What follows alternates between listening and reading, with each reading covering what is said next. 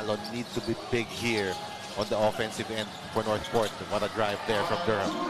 Alan Durham again was a bit slow. Out-rebounding NorthPort was the key to that lead. So in the second half, it's all about having pride in their defense as well, especially with the capabilities of NorthPort shooters and more so seeing the energy. Look at this. First that three coming from Durham. Step back three there for Alan Durham. Gets the pick instead. And great find to Bates, who gives it to Durham, and Durham has another. That was just terrific offense on the part of pick and roll. Look at this slide coming from Bates, and then nice look for Durham. 63 to 56. Meralco finding Cancino. Sidestep fake, finding Durham in the corner. Durham drives inside, and Durham with the good finish.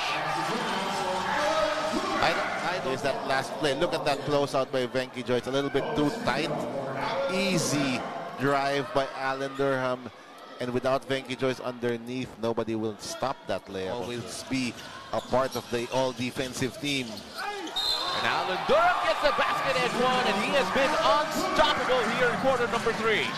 Durham, when he gets that ball there with that kind of momentum, it's good night for the other team.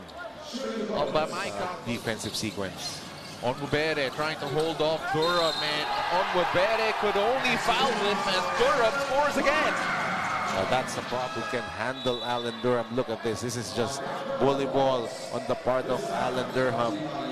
Nobody stopping him under the basket. He only had 6 field goal attempts in the first half, and it's as if they said, here's Durham showing off his range, and he cannot make a mistake here in the third.